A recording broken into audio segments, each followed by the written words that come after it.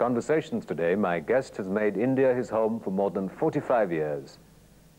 His aesthetic is bred of a gentle simplicity, harmonizing with nature, and a profound social consciousness. I'm delighted to welcome a legendary architect of our times, Joseph Allen Stein. Welcome, Mr. Stein. In a rare honor for a foreign citizen, you were given a Padma Shri some time ago, and you have virtually made India your home. How Indian do you feel? In what ways? I never think of myself that way or not that way. I think of myself as an Earthian. That's an expression I borrowed from Buckminster Fuller. In what ways do you think of yourself as an Earthian? I think that's a lovely turn of phrase. Because I think nationalism diminishes us. In what ways does nationalism diminish us? Well, first place in the fact that the principle of human activity is war. In what ways do you begin to relate this larger vision and philosophy to your work? Well, that's a huge question. And architecture is a huge subject. It embraces everything from the design of a bathroom to a town plan. Most of my work has been in fairly isolated situations. My principal interest and concern over the last several decades has been the deterioration of mountain environment. And many of my activities the last years have been involved in working in the mountains, particularly in Kashmir, but Bhutan also. You told me sort of just before we started the recording that you were sort of passionately concerned about what was happening in Kashmir and hoping that things would settle down and open up, perhaps. What kind of concerns do you have about Kashmir? Well, I'm an architect, and my competence is very limited. So my concerns are primarily environmental, but of course any situation involves a social as well.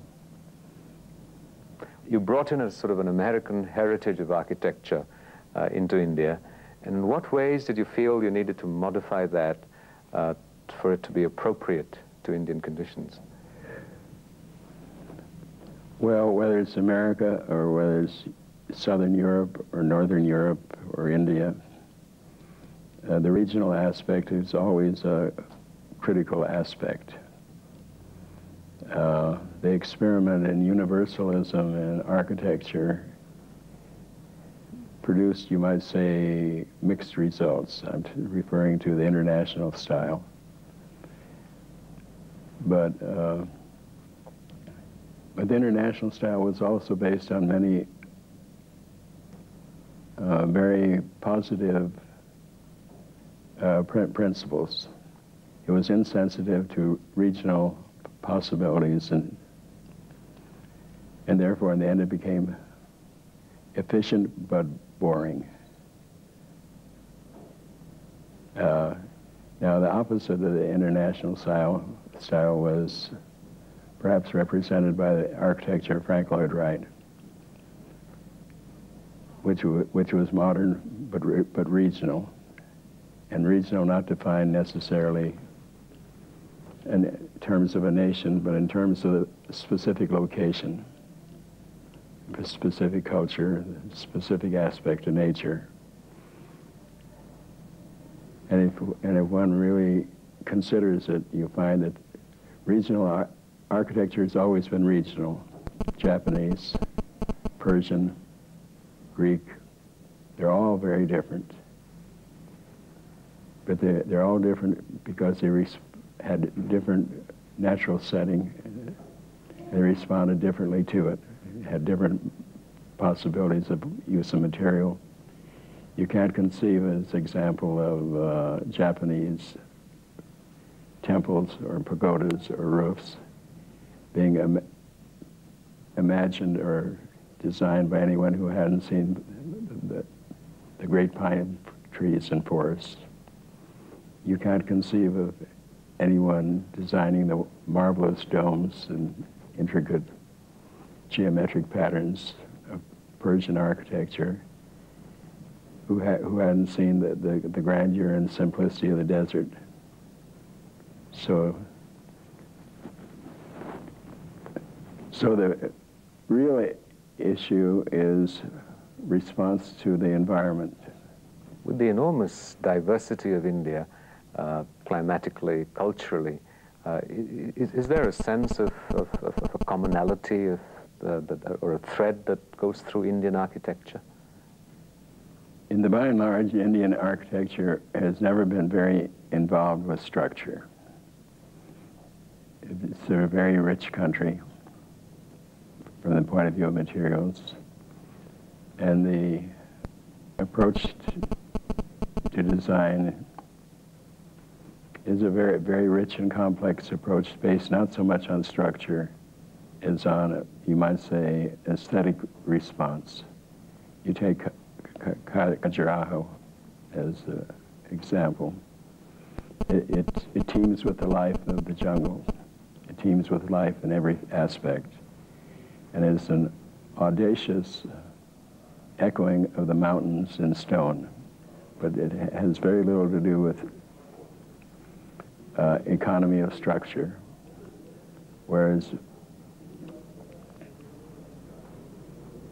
many architectures are based upon structural logic. Take the Gothic architecture of Europe, the Greek architecture, the Japanese architecture. But the Indian architecture was basically sculptural. You've created some sort of wonderful structures in the middle of urban centers. How have you sort of reconciled this? The culture of a place is also important. What people see and feel is important. So there are two elements that come together, but are from widely divergent beginnings. One is the cultural response to environment, and the other is the structural possibilities and requirements. Now, in modern times, we've developed a whole new vocabulary of possibilities of structure. In fact, with new materials, steel, plastic, and so on. And at the same time, we have eyes that are conditioned by memories of the past and the relationship to the environment we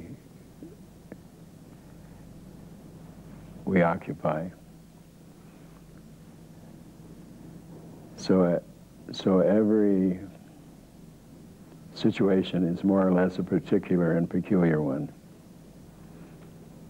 If one is adequately informed and adequately sensitive, then they react to the site and the conditions of the site and the culture of the site. You're watching In Conversations today with Joseph Stein. We'll be right back after a short break. Welcome back. You live and work in Delhi, and for most people, the perception of a city like Delhi is one that's decaying, is the new culture of aggressiveness, of competitiveness, of disregard for the environment, of consumerism. As a sensitive architect, how do you go about developing a building that is acceptable and responsive in a sense to a culture which is contrary to your own wellspring of inspiration? Well, the big issue is scale. Delhi is an impossible scale now. It has produced impossible problems, literally impossible. It cannot be solved. And it's plunging ahead with little awareness of the hazards, so many voices have been raised. I'll give you one example. Delhi at the airport is 617 feet above sea level. From the airport to the Bay of Bengal, which is where the water flows, is 800 miles. Now, if you work out the mathematics of that, there's a slope for carrying the water of 1 to 8,000. Now, the top of a table is not level to an accuracy of 1 to 8,000. When we design a flat roof and we want to know which way the water will go, so it will go into the gutter, we have to make a slope of 1 to 80.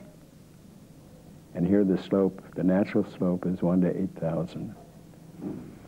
Now, the biggest construction activities in India, and among the biggest in the world, is the development of East Delhi, which is in the floodplain of the meeting of the Jamuna and the Hindon.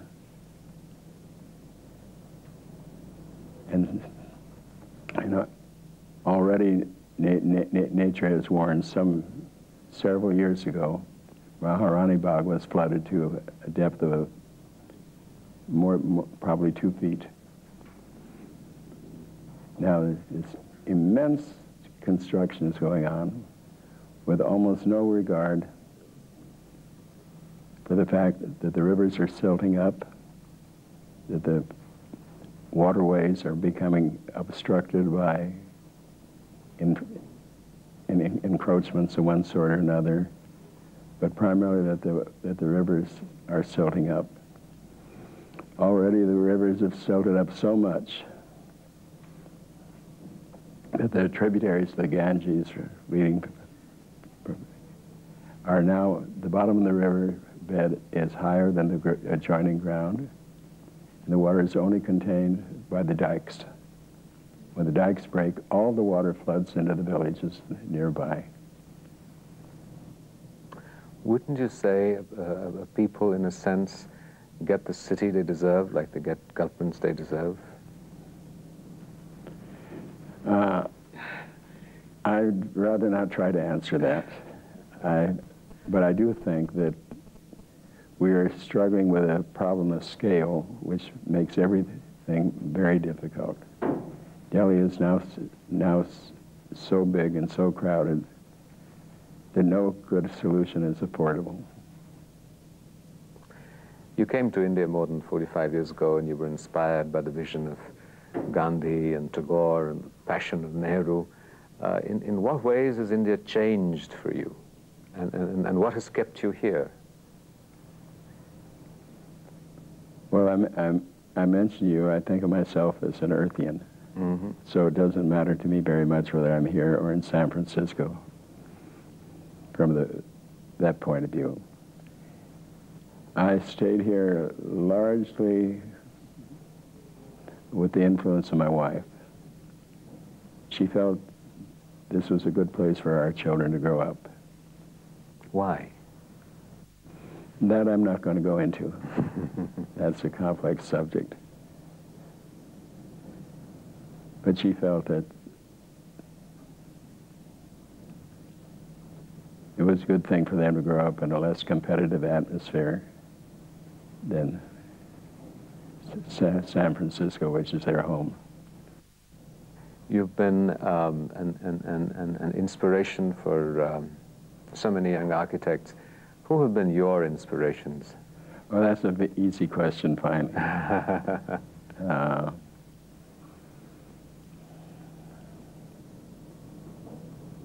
I had the good fortune to have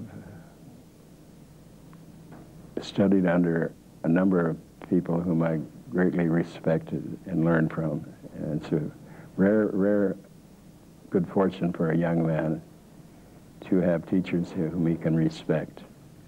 I studied with Elio Saarinen in the Finn,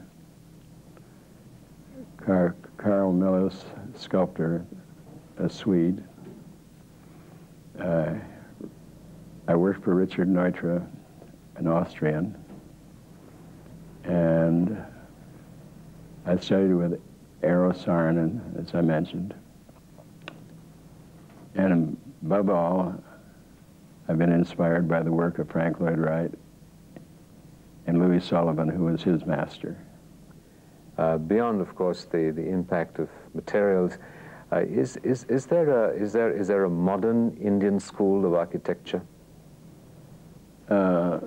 Probably there's one forming now. It doesn't exist yet, but it's perhaps forming. The fact is there must be nearly 100 schools of architecture now. And out of the activity of these thousands of new graduates, certainly something is forming. So you can recognize, shall I say, the Indian touch at the same time the modern touch. I think of all the architects I know, Charles Correa represents a remarkable balance of technical capability and cultural integration. You're watching In Conversations Today with Joseph Stein. We'll be right back. Welcome back. Let's take you back to the process of creating a building.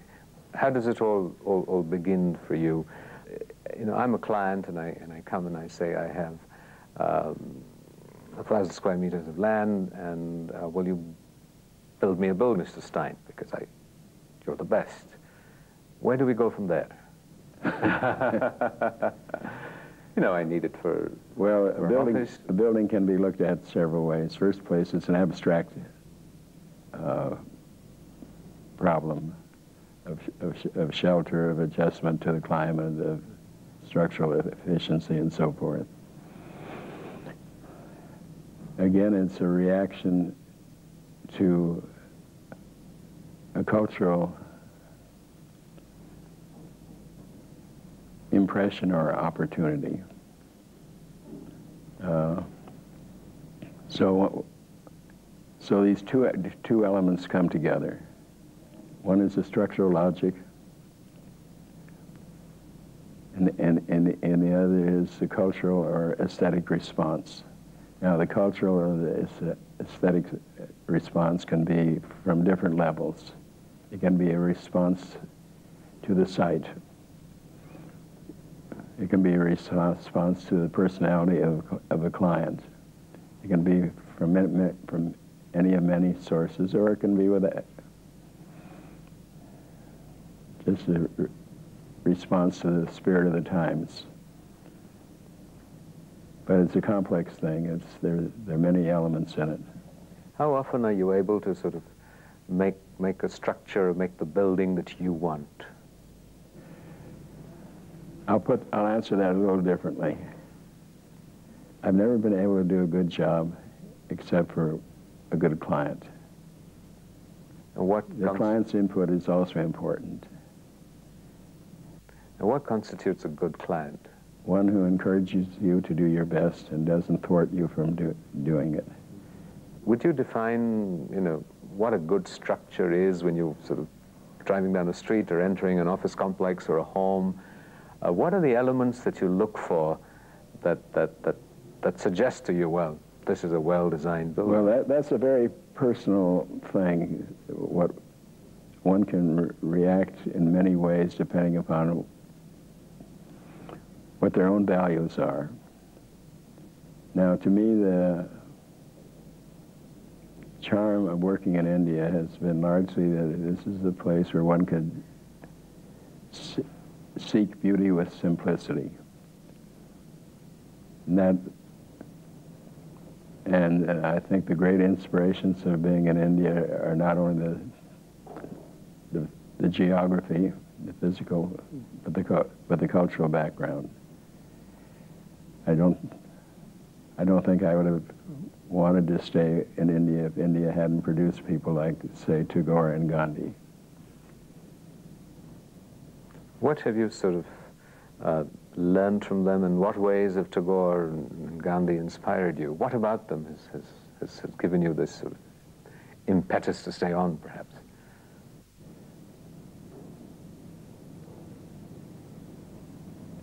Well, Gandhi had people who were involved or trying to understand the philosophy of people like Gandhi, not necessarily Gandhi's own philosophy, seek beauty through simplicity. They see beauty in simplicity. Other people see beauty in ostentation. And Tagore? Tagore was a very rich personality, but basically also a very human, very close to nature, very rich personality, very much like, say, Frank Lloyd Wright was a rich personality. Too complex for me to try to describe in words. Well, I should sort of suggest that you know, these are qualities that people ascribe to your own work. What aspirations do you have for yourself? What are you working on now? What are your passions that drive you at this time in your life? That's a hard question. I should have to reflect upon that.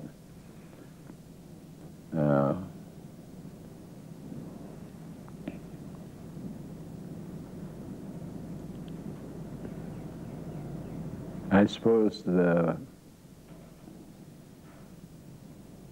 thing that comes to my mind first, but not necessarily the most important, is the ecological tragedy that is building up, and which is to a large extent needless. Are we now sort of doomed to live in these suffocating, deteriorating, decaying environments? I'm certainly not questioning the value and the importance of cities, but we have to find an affordable form for the city. Now, as a little quirk, I happen to be working on the problem of the vertical garden. Gardens used to be mainly an affair of horizontal dimensions. But we all feel the need to have nature, or be close to nature, to relief. And so I've noticed that in my work in India, I've taken an old architectural device, which is a planting box at the windowsill, and developed it into an architectural element. Then I was struck with the fact that most architecture in the past incorporated nature in the form of sculpture, sculptural representations of nature, whether it's a Hindu temple or a Greek column. The forms are abstractions of natural forms. Now, today we have water on the top floor and pumps and all of that.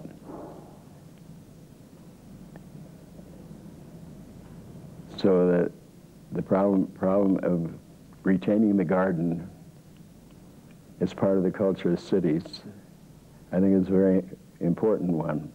But I don't offer it as a solution. The culture of cities has to be within the limits of a possible scale. I would say the huge investments that are being made in infrastructure today are being, by and large, spent in the direction of compounding the problem rather than solving it. If I were to offer any suggestion, it is that what the environmental need is thousands of new cities of smaller size. Stein, thank you very much indeed. Thank you.